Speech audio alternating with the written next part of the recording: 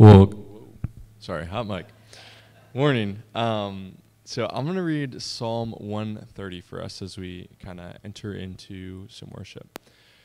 Out of the depths I cry to you, Lord. Lord, hear my voice. Let your ears be attentive to my cry for mercy. If you, Lord, kept a record of sins, Lord, who could stand?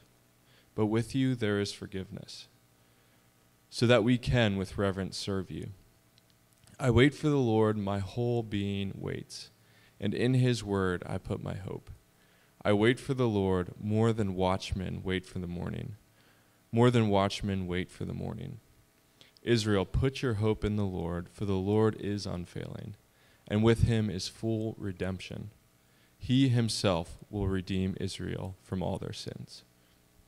So if you would stand with us, we're going to sing Be Thou My Vision.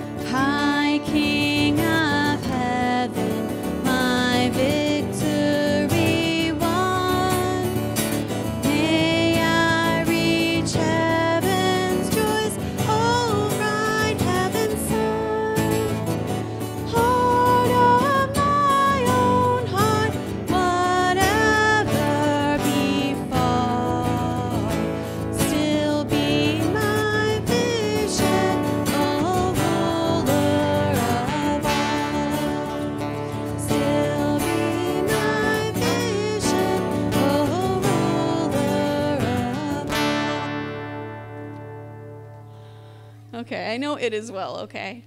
I know that song. We are going to try to do women say It Is Well, and then the men echo It Is Well, okay?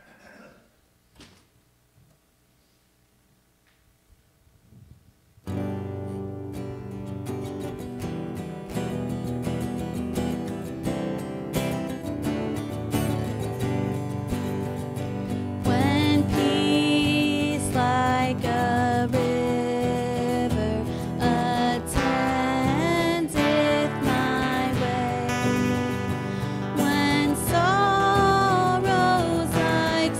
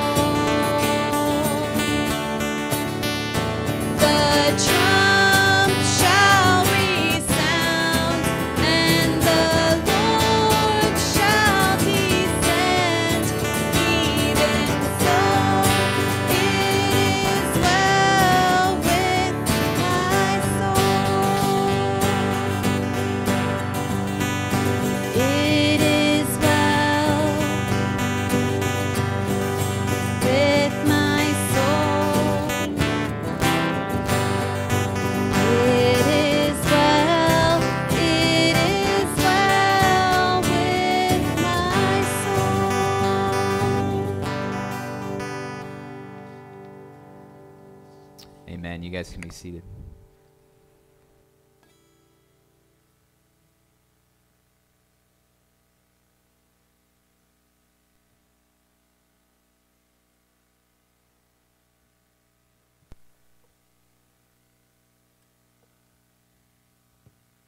Lord, we thank you. Whoa.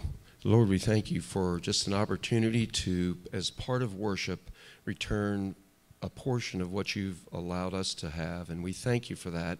We pray that it would be used not only wisely, but to further your gospel through this community, in our Eastern Shore, and throughout the world. And we give you praise for that. In Jesus' name, amen.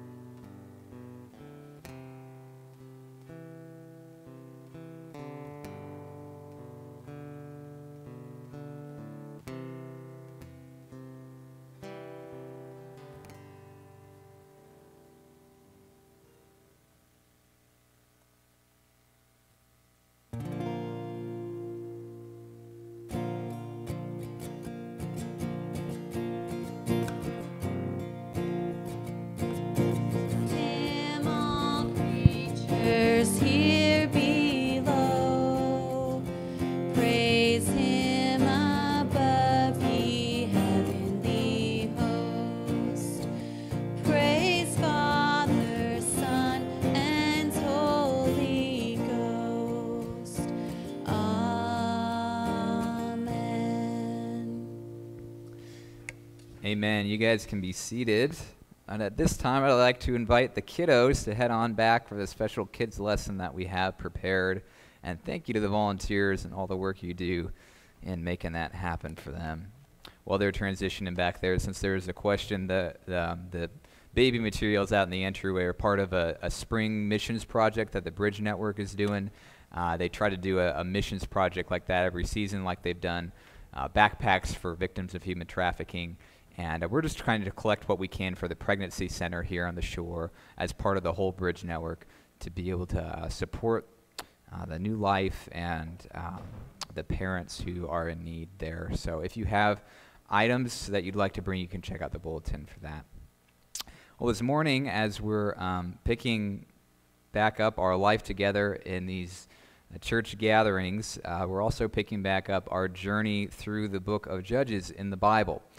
We've had a break for the Easter season and for there being a giant hole in the ground outside, but now we are back in the book, and I am really excited about it. I love this book. The same way that you can love a movie that isn't necessarily happy, but it's still really good. The last time we met, we celebrated the resurrection of the Lord Christ at Easter. But your walk with the King who conquered death, who really rescues you, who leads your life, will be helped by the record that we read today in Judges. So what will it show us about ourselves? What will it show us about the Lord that can guide us in how to seek him this morning? We're going to open it up and open up one of the last leaders' stories in Judges. But first, let's just open ourselves up to the one who made us. Let's pray. Father, we're here to hear from you. We're here to be guided by you. We want to keep that joy of Easter going forward, even in a train wreck of a book like Judges. But Lord, we know all of your word is needed and can guide us in our walk with Christ. And we pray that you'd show us that in our lives and speak into them by the power of your Holy Spirit through your word today.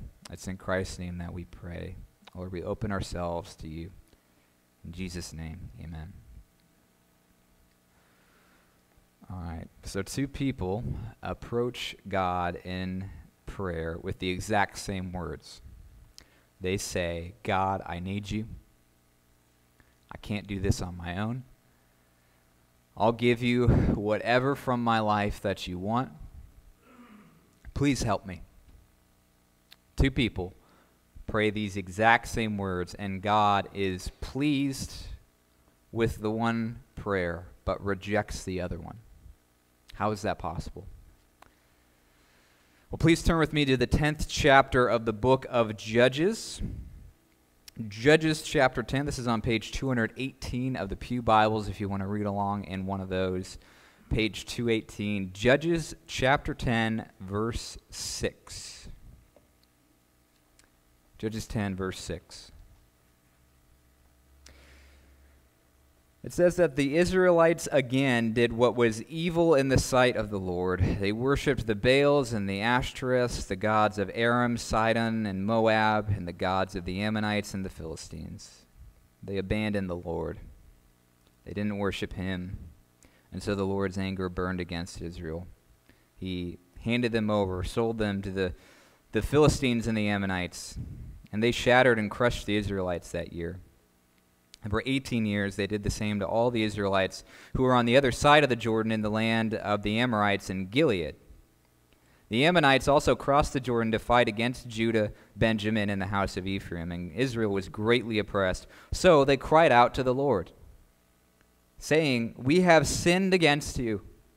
We have abandoned our God and worshipped the Baals." But the Lord said to the Israelites, "When the Egyptians, Amorites, Ammonites, Philistines, Sidonians, Amalekites, and Maonites oppressed you, and you cried out to me, did I not deliver you from them? But you've abandoned me and worshipped other gods. So I will not deliver you again. Go and cry out to the gods you have chosen. Let them deliver you whenever you are oppressed." But the Israelites said, "We have sinned. Deal with us as you see fit. Only rescue us today." So they got rid of the foreign gods among them, and they worshiped the Lord. And the Lord became weary of Israel's misery. Now, this is different. This is different. So far in Judges, we haven't seen this kind of pushback from the Lord in the face of the people's sufferings and pleas. It almost shocks us as readers thinking, hang on a second, this isn't the way the formula works. Right? God is supposed to say, yeah, sure, I'll save you. But instead, it's like he's saying, no, I'm tired of this. You've already decided you don't want me a million times. Go ask the other fakes that you've chosen instead to save you. Whoa. The people say, okay, yes, we've sinned, and you can do whatever you want with us. Just rescue us today, please. But this is actually the last time that we hear the Lord say anything for the rest of this story. And this first scene, setting the stage, ends saying that God finally grew tired of Israel's misery. Now, what does that mean, though? What does that mean? Is God done? Like, he's had it. Like, he is past the limit of his abused mercy? Or does it mean that his compassion just could not stand seeing the suffering anymore? Despite their betrayals, he was going to save them now. Which is it? Well, we don't know yet. We don't know. We're going to have to watch to find out what happens. Let's keep reading in chapter 11. The camera pans to a new player, a guy named Jephthah. It says, Jephthah the Gileadite was a valiant warrior, but he was the son of a prostitute, and Gilead was his father. Gilead's wife bore him sons, and when they grew up, they drove Jephthah out, and they said to him, "You'll have no inheritance in our father's family, because you are the son of another woman." So Jephthah fled from his brothers and lived in the land of Tob. Then some worthless men joined Jephthah and went on raids with him. Sometime later, the Ammonites fought against Israel, and when the Ammonites had made war with Israel, the elders of Gilead went to get Jephthah from the land of Tob. And they said to him, "Come, be our commander, and let's fight the Ammonites." Jephthah replied to the elders of Gilead, "Didn't you hate me and drive me out of my father's family? Why have you come to me now when you're in trouble?" And they answered Jephthah, "That's true. But now we turn to you. Come with us, fight the Ammonites, and you will become leader of all the inhabitants of Gilead." And so Jephthah said to them, "If you're bringing me back to fight the Ammonites, and the Lord gives them to me, I'll be your leader." And the elders of Gilead said to Jephthah, "The Lord is our witness if we don't do as you say." And so Jephthah went with the elders of Gilead. The people made him their leader and their commander, and Jephthah repeated all his terms in the presence of the Lord at Mizpah. Now, Jephthah's backstory aside for the second, the fact that the Israelites ran to this guy aside for a second, do you notice anything interesting here? Do you notice any similarities in the way that the people treated Jephthah to the way that they treated the Lord? Think about that for a second. What a strange parallel with how infinitely different the maker of the universe is from this leader of organized crime, Jephthah. And yet, for both of them, the people reject and dismiss them until they need them for help. Didn't I already rescue you 1,000,000 times and you still worship the pagan statues instead? God pushed back. Wasn't I already a part of your family, a part of your people? And then you hated me and drove me out of your family? Jephthah pushed back. Sure, yeah, okay, the people press on. But whatever, we'll sweeten the pot for you. All right? You can do whatever you want with us. Just rescue us now. You can be our leader if you just win the war and free us. Now, God's not playing that game. Nuh-uh. He's not RSVPing yes or no. That's not how this works. God does not, you don't bargain with him. But Jephthah's like, all right, I want it in writing. Still, the parallels here paint a sad picture of the average person's spiritual sincerity. I mean, forget the fact that the people turn as quickly to a criminal as they did to God just to get what they want. Still haven't gotten a reply from our Creator. It says he's read the message, but I don't know, guys. Let's ask that violent man that we kicked out. I mean, he seems to be pretty good at killing people. Let's get him to come here. I mean, forget that for a second. We're starting to catch on.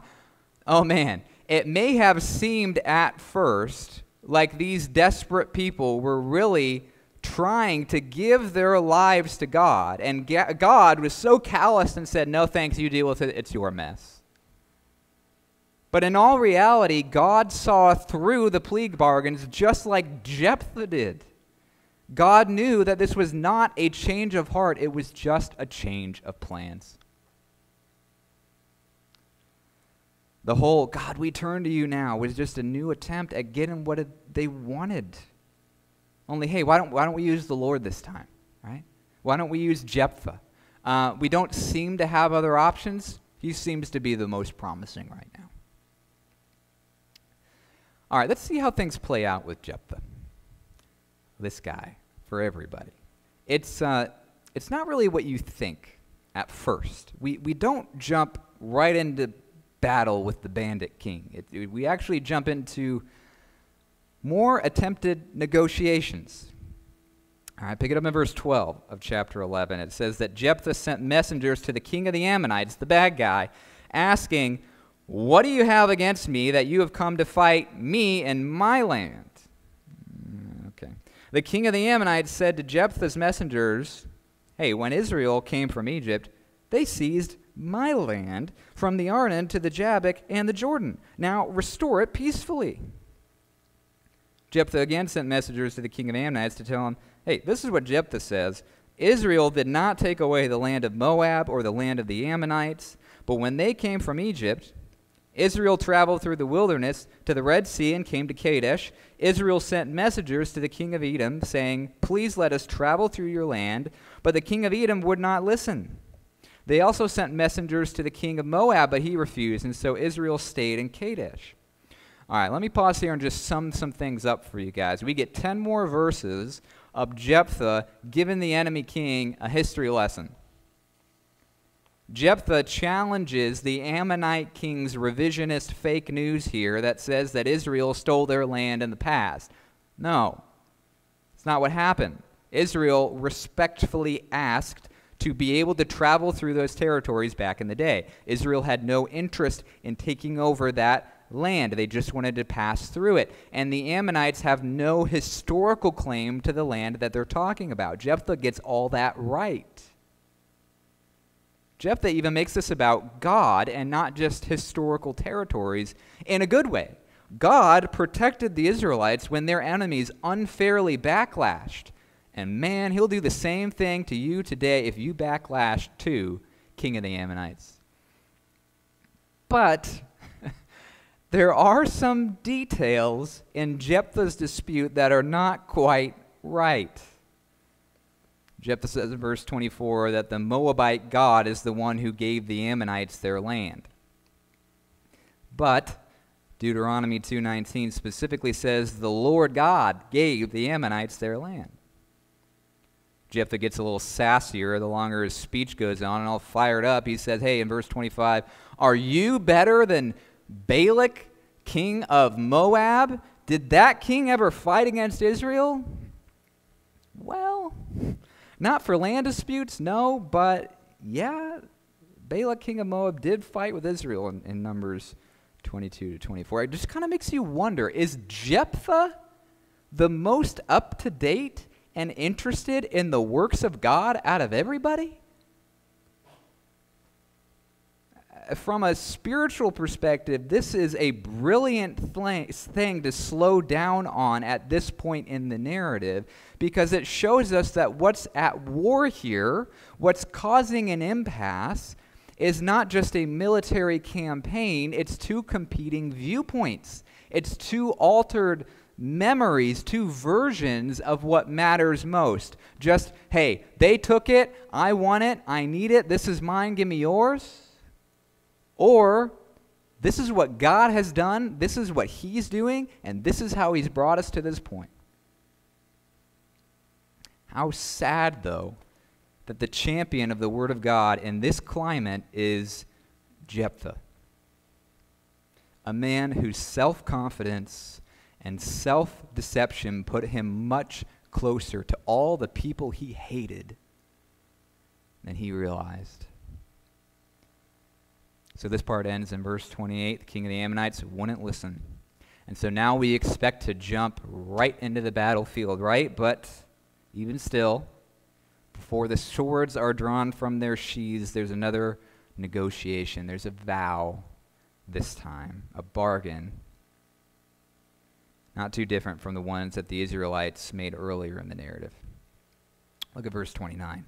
The Spirit of the Lord came on Jephthah, who traveled through Gilead and Manasseh, and then through Mizpah of Gilead. He crossed over to the Ammonites from Mizpah of Gilead. Jephthah made this vow to the Lord. If you in fact hand over the Ammonites to me, whatever, whoever, anything comes out of my door of my house to greet me when I return safely from the Ammonites, that will belong to the Lord. I will offer that thing as a burnt offering to you. Jephthah crossed over to the Ammonites to fight against them, and the Lord handed them over to him. He defeated 20 of their cities with a great slaughter from Arar all the way to the entrance of Minnith and to Abel-Kiramim. So the Ammonites were subdued before the Israelites. When Jephthah went to his home in Mizpah, there was his daughter coming out to meet him with tambourines and dancing. She was his only child. He had no other son or daughter besides her. And when he saw her, he tore his clothes and he said, "No, not my daughter. You have devastated me. You have brought great misery on me. I have given my word to the Lord, and I cannot take it back." And then she said to him, "Father, you have given your word to the Lord. Do to me as you have said, for the Lord has brought vengeance on your enemies, the Ammonites." She also said to her father, "Let me do this one thing. Let me wander 2 months through the mountains with my friends and mourn my virginity." She's still so young. "Go," he said, and he sent her away 2 months. So she left with her friends and mourned her virginity as she wandered through the mountains. And at the end of 2 months, she returned to her father, and he Well, he kept the vow that he had made about her. She had never been intimate with a man, and now it had become a custom in Israel that 4 days each year the young women of Israel would commemorate the daughter of Jephthah, the Gileadite. This is hard to give words to. It's horrendous. Jephthah wins the fight against the Canaanites, but commits to acting as brutally and as wickedly as they do just to make sure that he does. He murders his own teenage daughter. I mean, there's no way of dancing around that. But before we talk about what this means for Jephthah and the Israelites and the Lord and the story playing out here, let me just settle some critiques about the Bible that come out of this. Sometimes people get rightly disgusted reading this, but they target that disgust at the Bible itself because they think that God legitimately required Jephthah to do this because of his vow. It's like his daughter herself ends up saying, you know, you've given your word to the Lord. You have to do what you've said. The Lord is the one who gave you victory. And it's true. Jephthah struck a deal, and God gave Jephthah victory over his oppressors. But have we seen God make deals at all so far or refuse them? Have we seen Jephthah prove himself as a reliable interpreter of the Word of God, or as someone who patches on pieces of it to serve his own egotistical agenda? I don't think Jephthah really knew or remembered Deuteronomy 12:31, which condemned the detestable practices of the Canaanites for sacrificing their own children, and solemnly told the Israelites never to do the same abhorrent things. I don't think that Jephthah really knew or remembered Leviticus chapter 5, verse 4, which says, and I quote, "If someone swears rashly to do what is good or evil concerning anything that a person may speak rashly in an oath, without being aware of it, but later recognizes it, he incurs guilt in such an instance," okay? If someone incurs guilt in one of these cases, he is to confess that he has committed that sin. He must bring his penalty for guilt for the sin that he's committed to the Lord, a female lamb or a goat from the flock as an offering. And in this way, the priest will make atonement on his behalf for his sin. Do you see what that's saying? If you make a rash vow for something evil, you pay the fine as part of taking it seriously and humbling yourself. You make atonement for that sin and get right with God again, but you do not add to the guilt that you've committed by committing the evil vow. That's what the Bible itself teaches. So I don't want to step too far outside of the shoes of the story itself, but at least for the sake of those who take issue with the Bible, maybe people you know who bring up this kind of stuff, it's worth clearing up how clear this is, that this was Jephthah's atrocity, not God's. You all with me on that? Okay. This is one of the final life stories in a book about a downward spiral of defying God.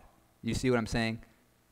Jephthah's execution of the vow, just like the vow itself, is pious only in his own reckless and self-serving mind. All right. Beating a dead horse here. You get it.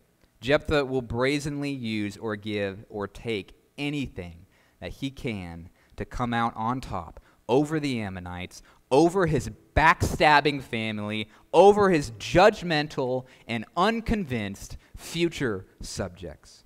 And if the loss of one innocent life is not enough to question the worth of his contribution, the story ends in chapter 12 with yet another dispute.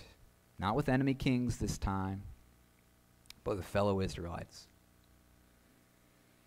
It says the men of Ephraim were called together and crossed the Jordan to Zaphon. Different tribe, different group within Israel.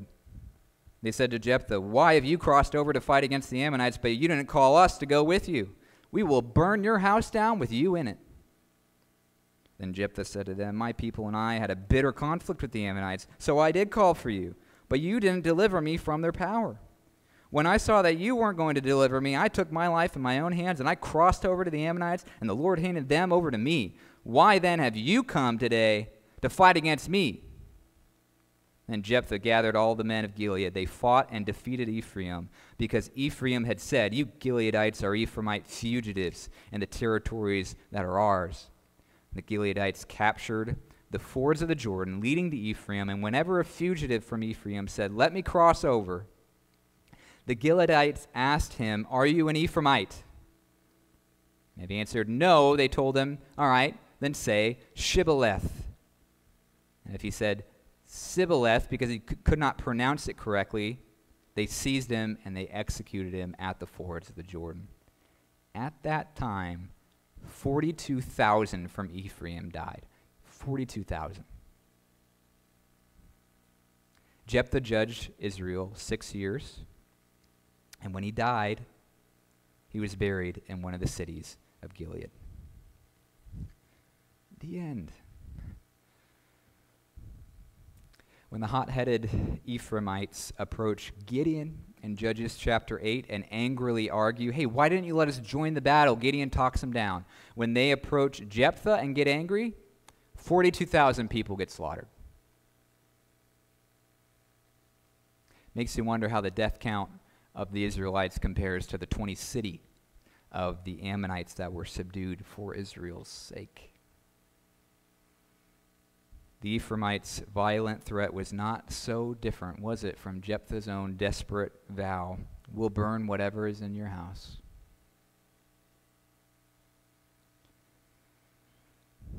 How ironic how much they all had in common.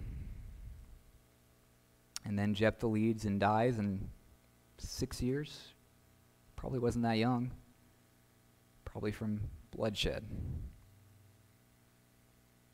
So, here we are. Did the Lord leave them to their devices? Or did he compassionately deliver them? I guess both, right? Very clearly it says, the Lord handed over the Ammonites to Jephthah, just like the Lord conquered the Sidonianites and the Moabites in Moses' days. Guys, praise God, like we've seen repeatedly in Judges. Each worse step things take, each time we think, all right, this is just way too far gone. It is not enough to stop God from moving history, moving Israel towards that promised descendant of Israel who would redeem and forgive us like we celebrated on Easter. Praise God that he is so far more determined to save us than we are to even care about it or care about him. Praise God, like Romans 5:10 says, that while we were yet God's enemies, we were reconciled to him through Jesus. Amen. God does rescue in his compassion and his mercy. But as far as consequences go in that downward spiral, the Israelites did, in fact, reap the leader that they sowed. Not a true servant of the Lord, but a negotiator.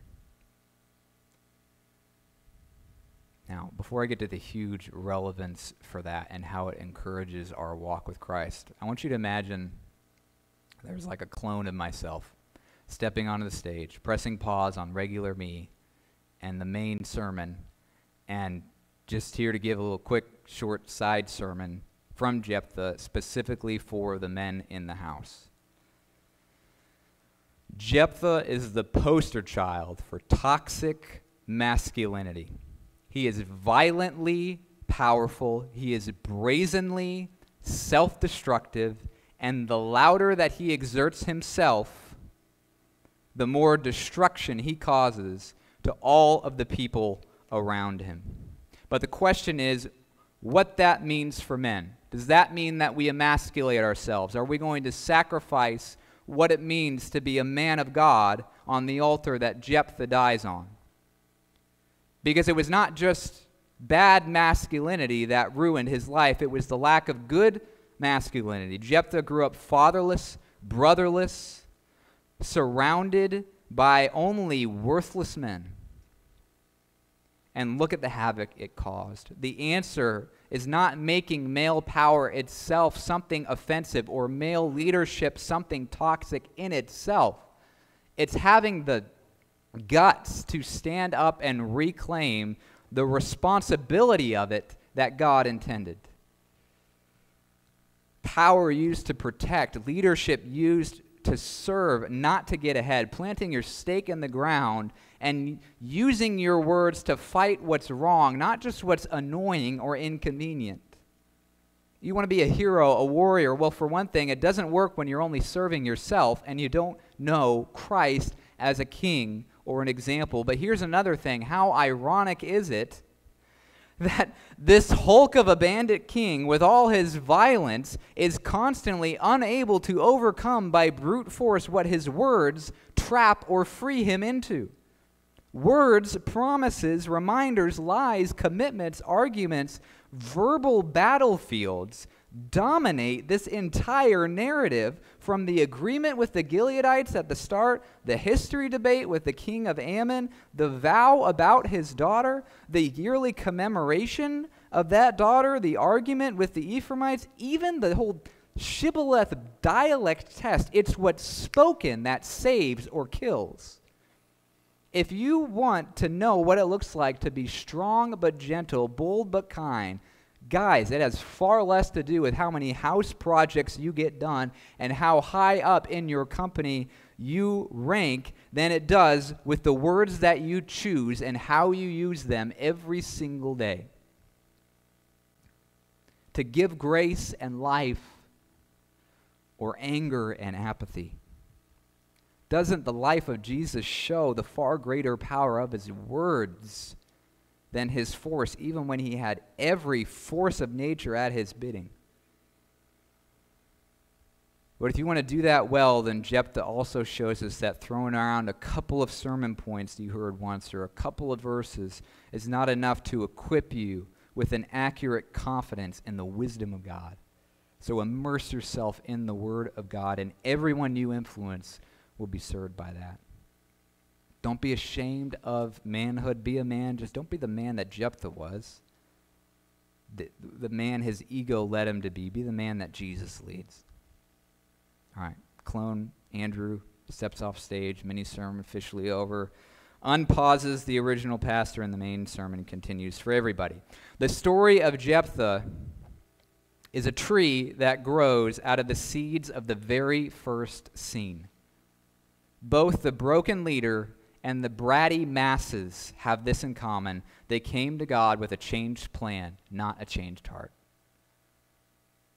They came to God with a changed plan, not a changed heart. They negotiate what should be a surrender. They treat their maker like a business partner at best, without ever changing who's in charge or the direction of the spotlight.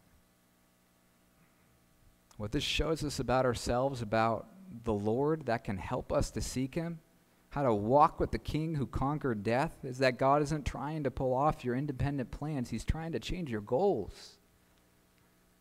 If you approach him like a last resort, a backup to bargain with, he will not entertain that, because you don't make deals with God. You surrender. He's not looking for people to use him. He's looking for people to know him, to worship him above everything else. So to try to use my words here to build up and to let this be an encouraging avenue of growth for you. Think of it this way. Just find where you are negotiating with God and surrender. Find where you are negotiating with God and surrender. God, if you heal me of this sickness, then I'll be more devout. God, if I can just still justify these sins that I really like, I'll be more willing to let you decide on everything else about my life. Well, at least like the religious stuff about my life, maybe. God, if you make me win this fight, then I'll give you whatever you want. God, if you make the place where I live a freer and safer home, and then I'll appreciate you far more for who you are, and I'll be less faithless. But negotiating isn't always easy to spot just based on the words of the prayer alone. Right? Please help us, God, the Israelites say in Judges 10. That could have been something sincere, but it wasn't. Because what was driving that prayer was not wanting to surrender to God, but to use him. God isn't interested in that. He's not interested in negotiations. He's interested in changing hearts, changing goals, changing lives, and seeing surrender. So seek the Lord, find where you're negotiating, and surrender. What are you still looking for God to provide you beyond what he's provided here and in the gospel? How would you fill in the blank? I'll be content in my relationship with God when blank. Is that coming from a sincere surrender or an untrusting bargain? Think about that this week. Do you come to Christ when you have a change of plans or with a change of heart? Find where you're negotiating and surrender. Let's do that now. Let's pray. Father, we surrender to you. We thank you for this part of your word that teaches us about that helps us to see our blind spots, that provides such a marvelous contrast to the way that Christ leads and guides us. Lord, thank you for his life and forgiveness. I pray that you'd help us to identify the places where we're just trying to negotiate with you, and convict us by your Holy Spirit to surrender and find freedom and joy in that. It's all in Jesus' name we pray. Amen. Well, guys, this morning, before we close, we have a tangible opportunity to choose to surrender where we've been negotiating. And that's with communion. Because communion is a chance to remember everything that Christ gave to save us, that everything that is worth surrendering to him.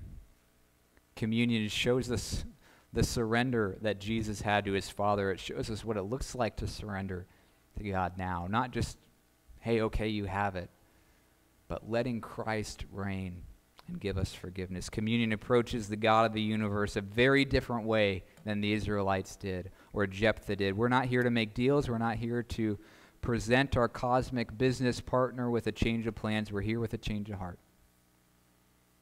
We're here to give up the throne. We're here to take to heart the rescue that God has brought, to align our thoughts, our leadership, our morals, our values, loves, purpose in light of that. That's what communion helps us with. As we eat the bread, we pray and think about the body of Jesus, which was broken to make us whole. As we drink the cup, we pray and think about the blood of Jesus, which was poured out as a sacrifice for our sins.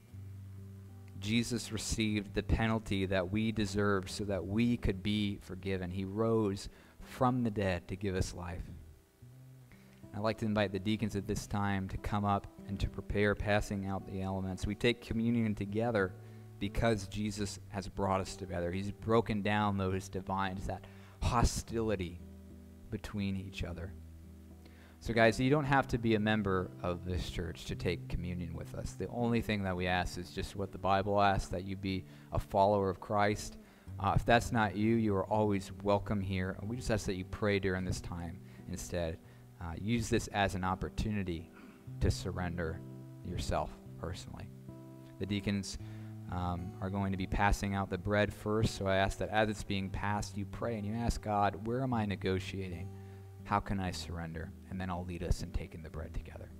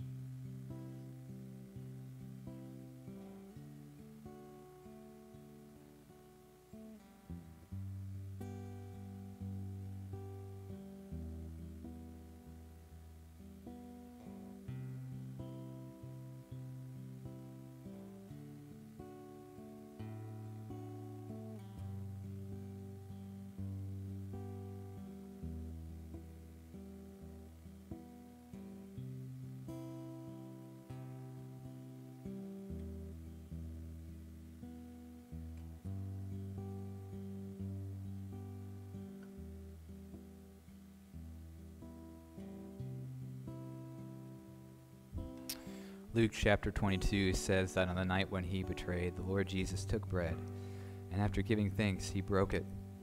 And he said, "This is my body, which is for you. Do this in remembrance of me."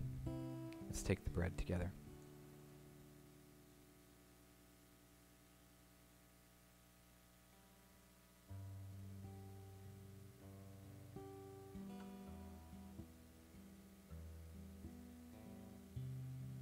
We'll do the same with the cup as it's passed. Continue to reflect and surrender to the Lord, and then we'll take it together as I lead.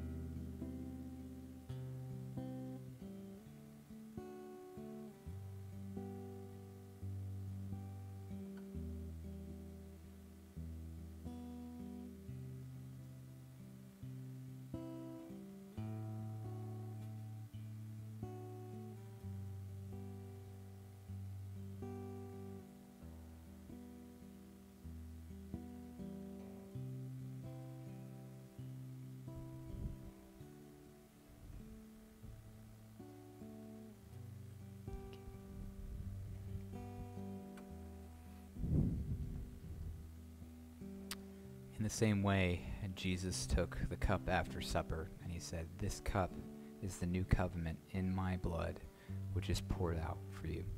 Let's take the cup together.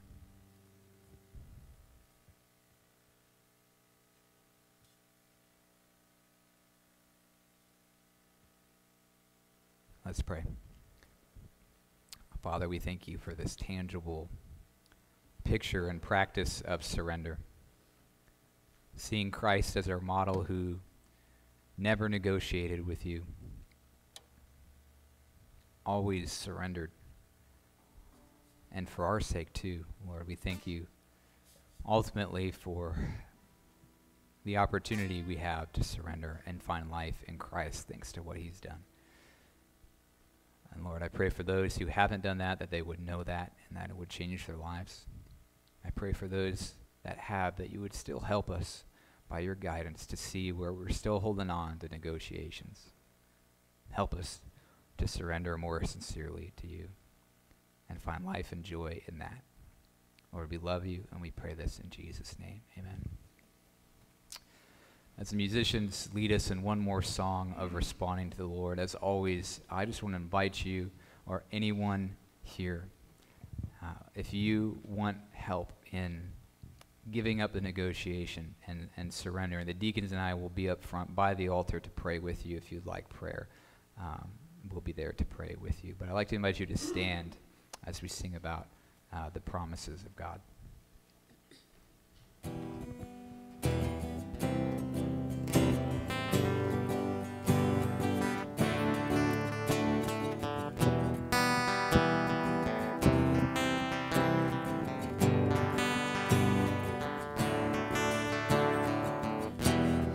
God of Abraham, you're the God of covenant and faithful promises. Time and time again, you have proven you'll do just what you said. Though the storms may come and the winds may blow, remain steadfast.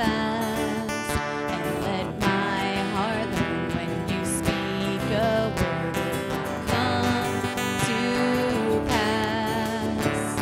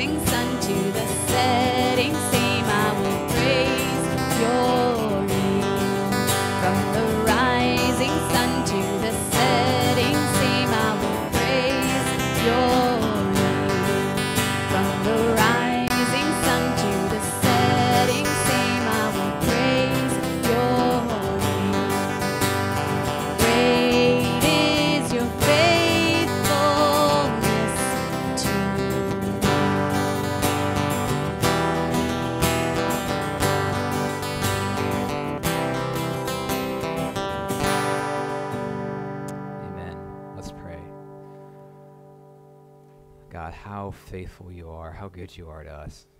In the face of our fickleness, in the face of our strife with you, our negotiations with you, Lord, we praise you that you are so kind and compassionate, that while we were yet your enemies, you sent Christ to deliver us from the consequences of our sins, from the evil that works against us. Father, we didn't deserve that. None of us ever have deserved that. And we just say you are so faithful and kind, and we surrender to you. We pray that the world would see that in us and join in as well. Please, Lord, equip us with your word, with the light of Christ, so that the whole world outside of here can see and be changed by it. It's in Christ's name that we pray. Amen. Amen. Thank you, guys. We're going to take about 5 minutes and transition into the meeting today, but we don't mean to rush you out. Go in peace and reflect on the goodness of God and his faith.